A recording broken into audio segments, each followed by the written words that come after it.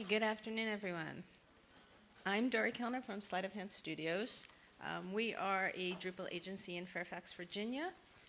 We specialize in nonprofit and government websites. I have been involved in data for my entire career. I started doing survey data collection work and then moved into data warehousing. And the thing that really made me understand that I got what structured data was all about was when I started studying food and wine. So when you work in the food and wine industry, there's a common vocabulary everybody uses. So if you're talking about wines in Bordeaux, there's a certain set of categories that surround that. There are certain grape varietals and chateaus and rules on how vines can be structured. When I took a class in wine education, I was trying to figure out why the other people in the room, who are all in the industry, couldn't pass any of the tests. And I had no problem. So every time we had a test and you did really well, they gave you a really nice bottle of wine. It was a really great incentive to actually study and pass the test. But I didn't have that much trouble, and I was trying to figure out for the life of me, why am I not having trouble with this and everyone else is? And I came down to understanding that I knew what structured content was. I knew what taxonomies were. I knew how to classify things. And so as we were learning all this information, it was just kind of going in with me, and it was like made perfect sense. I had no problem with it. And so that's why I decided that food and wine were going to be my go-to topics when I was going to discuss structured content with a group like yourselves. It's a really easy concept to understand, like a recipe. Very simple to help people engage in what structured content is all about. And I figured since it was easy for me to learn this stuff that way, maybe it'd be easy for everyone else to learn it as well. So recipes are my go-to, and today we're going to build the My French Recipe website. So you can start to think about what structures are here that allow us to create a homepage that looks like this. So very basic. We seem to have some featured chef at the top with a recipe. We seem to have categories of recipes below it, each of which has some sort of an image. It has a title, and it also has a cooking time. So why might that be important to somebody coming to a recipe website? Well, how much time do you have at the end of the day to actually make a meal? Is it Saturday and you're having guests? Is it Thursday night and the kids are running around like mad? So this is the website we're going to keep coming back to today to show the examples of structured content. It's very easy when you're dealing with recipes to think that it just looks like this. It's just one big, great blob of content. And if you were at the Mass IT session about an hour ago, they were talking about how they had to change the mindset of the content creators to get away from just putting in a blob of content into structuring it, and how valuable that was for them in reuse of content. When content is unstructured like this, you can't share it. You can't reuse it. You can't tag it. You can't have relationships with it. The web just sees that that's just one piece of content. It doesn't know how to parse it out into information. Okay?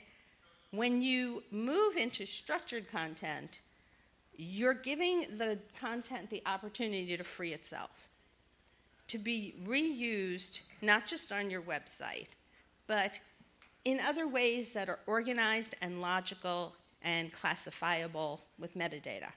So whether you're working in blogs, in the social space, email, whether you want Google to start picking up your content, structuring it gives you that opportunity. Structuring gives you the chance for somebody to come in and understand what your content is. And by someone, we don't mean a person, because obviously a person can read that same page no matter how we've structured it. But we're talking about other applications being able to come in and find the content on your website and actually use it. Okay? And that's what makes this so important. We want to turn this content into information that is not only readable by humans, but is also readable by machines. So reusable chunks that are scalable, that basically divorce how the information is being displayed on any particular device. So we don't care if it's being displayed on a watch or it's being displayed on a monitor. We want that information to be free to be displayed whatever way it's best suited for the device. Okay? So in that way, our content has now become data, and that data can be classified, reused, and understood by other machines. Brad Frost is kind of a leader in this industry as far as saying content is going to go anywhere. So you have to start separating the content from the presentation, and whether it's going to be a wearable, your refrigerator telling you what you're out of, that you don't have enough eggs for that recipe, whether it's the Tesla whose display is actually powered by Drupal. No matter how your data is going to be displayed, you shouldn't have to worry about it. You should be worrying about how your content is structured so that it can be picked up and displayed in many different ways. When you give up that control, you freed the data. A simpler example that might be very relevant to everyone in the room is simply change it in one place and repurpose it in multiple places on your website. That's the simplest reuse example we can have. So I go in as a content editor, I change the date on this particular event, and then my home page changes, my resource page changes, my topic area page changes, everything changes because I haven't trapped that date field into a body tag. What I've done is put the date field in its own field where it belongs and let that go throughout the website. So what this talk is really all about is who's responsible for doing this and how do we work together to make this happen, because we're not all working in silos for ourselves. We're working for a project, we're working for an organization, we're working for an institution. So I want to take 1 minute max, maybe 30 seconds, because this is a lightning talk. 30 seconds, turn to the person next to you, in front of you, behind you, and tell them who you are in terms of, are you a project manager? Are you a content strategist? Are you a designer? Are you UX? Are you a developer? What is your role when it comes to building websites? I'm going to give you 30 seconds to do that.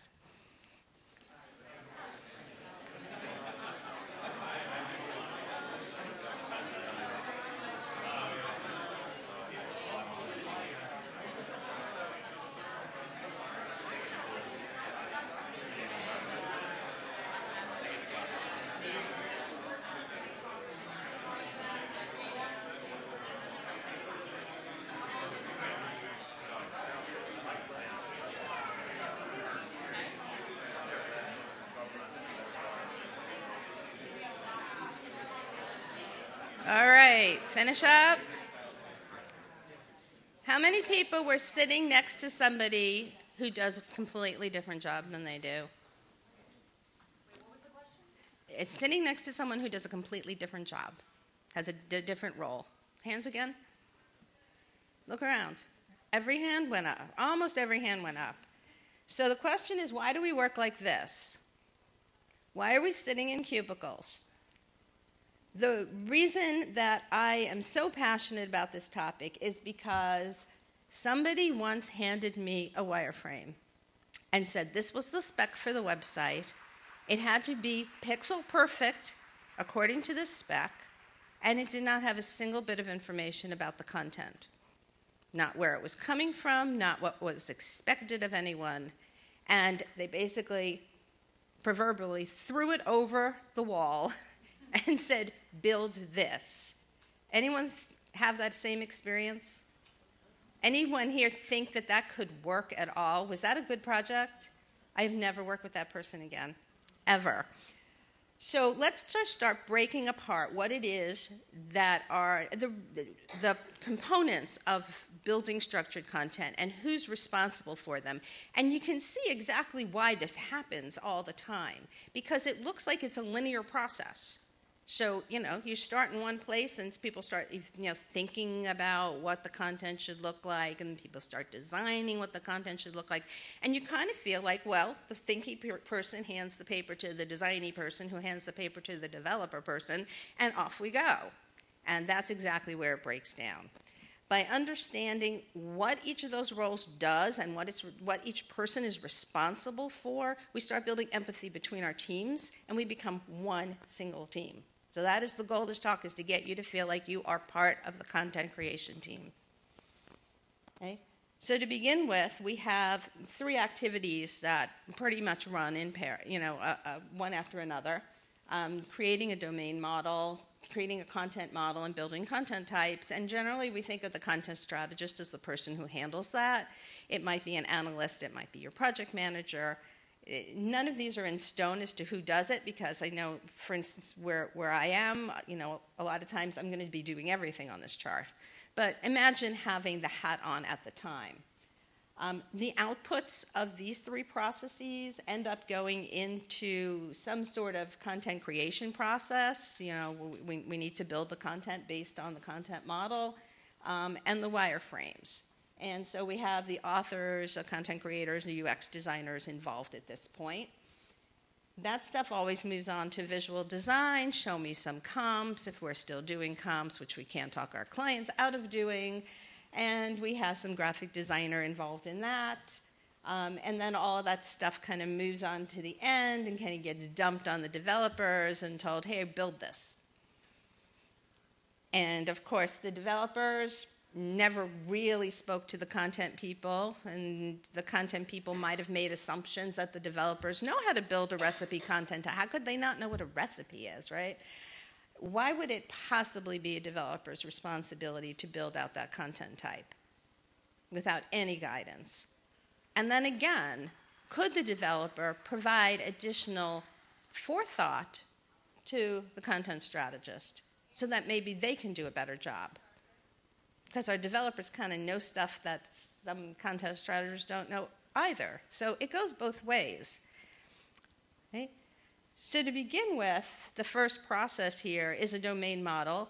A lot of organizations don't do this. A lot of times this is really part of discovery, where you're just kind of figuring out what are the pieces and parts, what are the relationships between things on this website. So if I'm building this website that is My French Recipes magazine website, a recipe on that site is going to have different characteristics than a recipe on a restaurant website or in somebody else's magazine. There's context around that. You can't just say, well, a recipe is this, and that's all that's going to matter. You have to look at the whole environment in which that website is going to be used.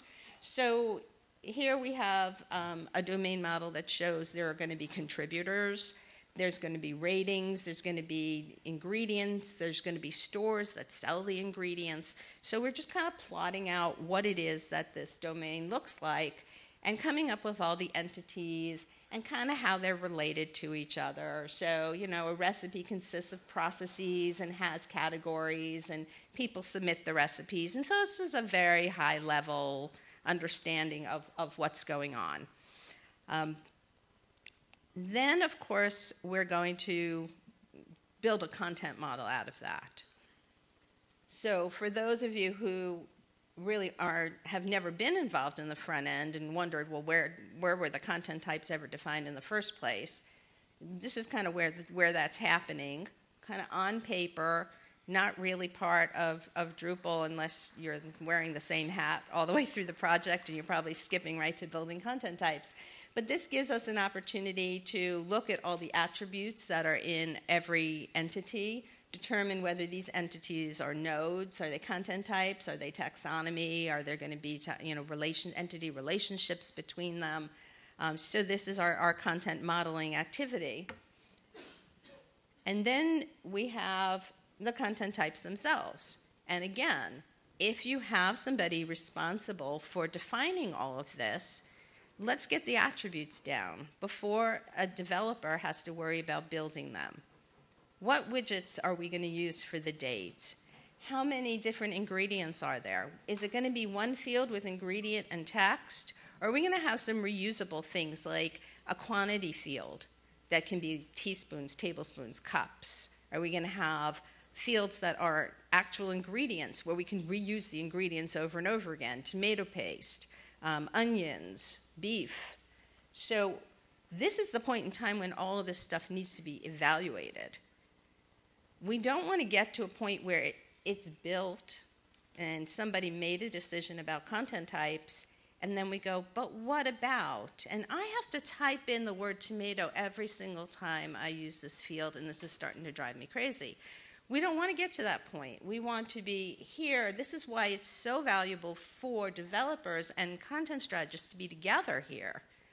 Because a content strategist, and in fact one who maybe has never worked in Drupal, might not understand the power of what we can do in a content type. So let's start bringing some of that knowledge to the front of the game and start building those content types with the knowledge that Drupal has the most amazing ability to do structured content. And then we're moving on, building our wireframes, and we start to see where relationships and these entities start coming into play. That I'm going to have a featured chef, and somehow somebody's going to have to be able to say who that featured chef is at any given time. Is that something that's going to get triggered? Is it something that somebody's going to put a flag on? Are they going to throw it in a node queue? How exactly are we going to indicate this? This is where we start thinking about requirements coming into play. The same time we're doing wireframes, the same time we're validating that our content model is actually going to work for us. So we have, in this example, we can see that we've decided that different types of recipes are going to have different displays on the page. So those types of recipes obviously are indicating there's a taxonomy classification. So in order for this page to work, way back when we did the content model, we needed to know there was going to be some taxonomy involved. And then, of course, the different elements, we know we're going to have a title. We know we're going to have a short description. You need a short description in here. You don't want to just suck out the first 400 characters of the description of the recipe. That'll be ridiculous. Who's going to control for that, right? People stick in block quotes and images and all sorts of junk in a big open body field. So give people a field in which they can put a short description and say that short description is going to be used on these, on these landing pages. And in fact, get away from the lorem ipsum altogether. Start having your content folks writing content based on that content model while all of this other stuff's going on. If we have sample content, we can start seeing if it's going to work way back at wireframing. We don't have to wait until there's a prototype up. We don't have to wait until the site starts getting built and then, okay, we're close enough for the content people to start using it and putting things in. That is way too late to make those decisions. So this is a great point in which we start bringing in more and more people. We start bringing in designers. Designers are going to maybe be using, atomic design principles, patterns, whatever. They need to know what's available. Are they going to have prep time, cook time, and servings available to them in the data? That gives them a whole different view of what can be displayed out to the audience and how to display it. So you end up with way more dynamic, way more interesting sites by breaking things out into structured content. On the development side, a lot of you have seen and done this. So you've built the content types. So we want to make sure that developers are not responsible for determining what the fields are here and what the relationships are, that they do this in concert with all the other roles. They bring their expertise to bear on building them, and are able to say, well, hey, did you want a pop-up menu? Did you want drop-down elements? Content strategists might not even realize that they have those options. So let's have our developers play a much larger role in finishing the content model and having at least a base to work from somebody like a content strategist. And so, of course, we have our normal entity references, we have term references, we're able to relate things to each other, we're able to categorize the data. That's something that Drupal does really, really well, and we should be using structured content as much as possible in our Drupal applications. Additionally, if you were at the session this morning about displaying content in Drupal 8, something very similar to this was discussed, where there are so many different ways to structure and display the pages. Well, you can't structure and display the pages in any way, shape, or form if that content's trapped in a body field. Once you start breaking it out into fields and you can start telling those fields where to go on the page, then you start really seeing the value of structured content, and the developers can really start working to create a site that's extremely dynamic and flexible. At the same time, our content creators don't have to worry about remembering what goes in the body field. So it's like, oh, gee, I forgot to put in how many servings, or I forgot to put the calorie count in. They shouldn't have to forget anything because they shouldn't have to remember in the first place. Okay? All the fields should be predefined, predetermined, proper drop-downs, proper select widgets, however it is that you're going to structure this, you make it easier for them. At first, there could be a lot of pushback. They can say, but I want to just put in what I want to put in. I actually still had a client the other day tell me, but that line has to be blue. See, it's really hard to get them away from that whole feeling like they know how it looks best on the screen. They should be collaborating at the wireframe level, at the design level, the comp level, to figure out how it looks on the screen. But we need to make it easier for them to maintain standards. Standard presentation, standard information, really by creating structured content, really being able to say, this is the format for this particular field, and this is what's going to work for us. A really good way to get people to understand this is if you have just a little bit of understanding of schema.org. So schema.org is a collaborative Google, Yahoo game that basically classifies everything in the world. If you go and you look for recipe in schema.org, you actually get this back. This is what they're considering a reasonable classification, a reasonable set of parameters for a recipe. If you were to go in and look for like music, like you could find songs and song lengths and artists and how they're all related to each other. And just about any industry that you look for, you can go to schema.org and start getting a good sense of what information should I be including in my content model for the subject matter that I'm dealing with. So you can go in here and see that they have, durations for prep time and cook time, and there's nutritional information, there's cuisine, there's ingredients, there's instructions, there's total time. There's all this wonderful information, and it tells you what kind of information they expect it to, what format they expect it to be in. And this is really, really valuable stuff. And so you can be working with your subject matter experts at determining, well, what is it that is appropriate for us? What can we take away from this? What can we add to it? Is it all needed? How can we work the world's view of what a recipe is into our domain of how we want our recipes to work for our audience?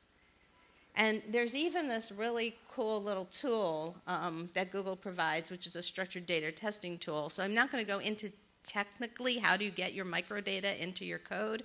But once you've got it there, you can run this tool and it will remap what it finds in your code back into the schema.org mappings and tell you what it's using, which is really, really valuable.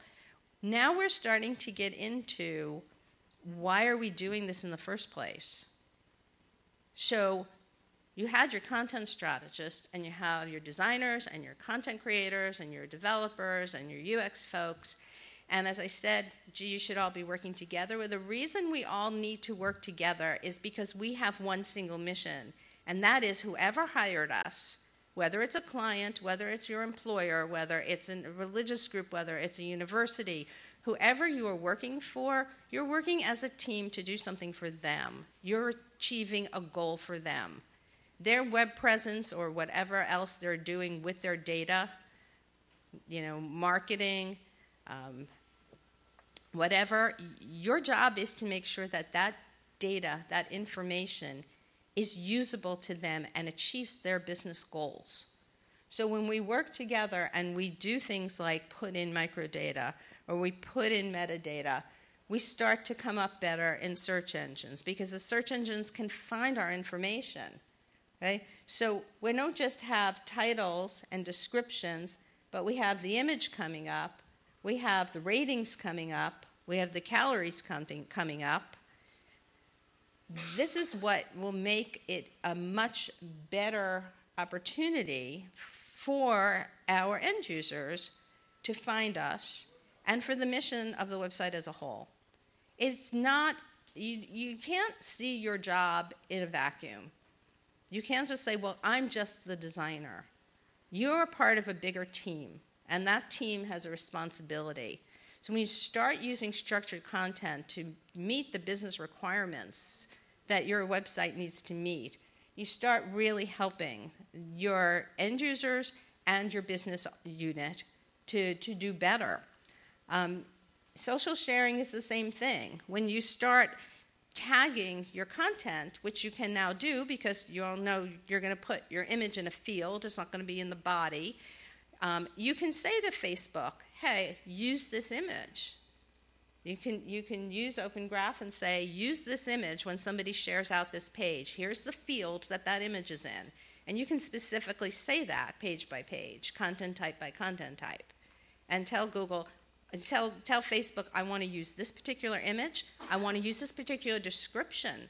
So you might have like 5 paragraphs on that page, but you might also have a field that's holding a short summary. And you can tell it that that's the summary I want Facebook to share out.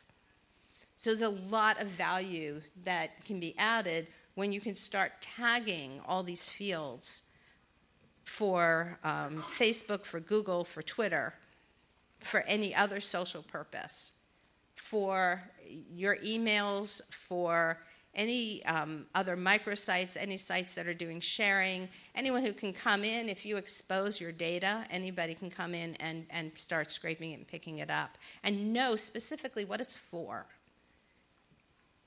So we've built a common model now, we've shared the language, and we've collaborated. And by doing that, we're now creating content that can be reused, that has enormous business value, has become a huge business asset. And that is really the goal. The content is an asset, and it's often one of the most valuable assets that any organization has. And so to be able to free it up and allow it to be used and reused, structured content is the way to go with that. And as a team, we can all contribute to that tremendously. So, any questions? Thank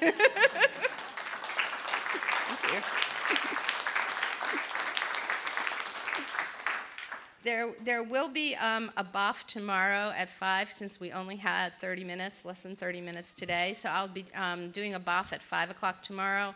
So if there are questions, you can come to that. But we still have a minute if anybody has anything they'd like to ask. You can come up to the mic. Schema.org, how are the schemas integrated into Drupal? How do you make your terms in Drupal align with what's in schema.org? There are modules for microdata. There's a few different ways to do it through JSON and other things. So if you look on D.O and look for microdata, you should be able to find some answers to that. Yes? I had a quick question on the ingredients and why you didn't separate out the amount from the actual ingredient.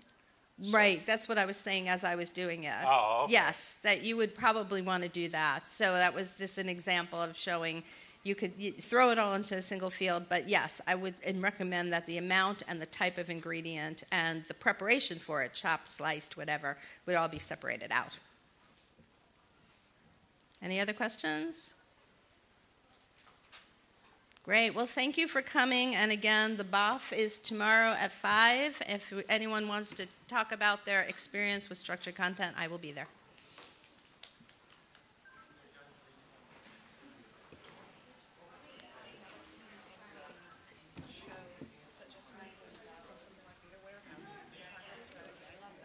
Thank you.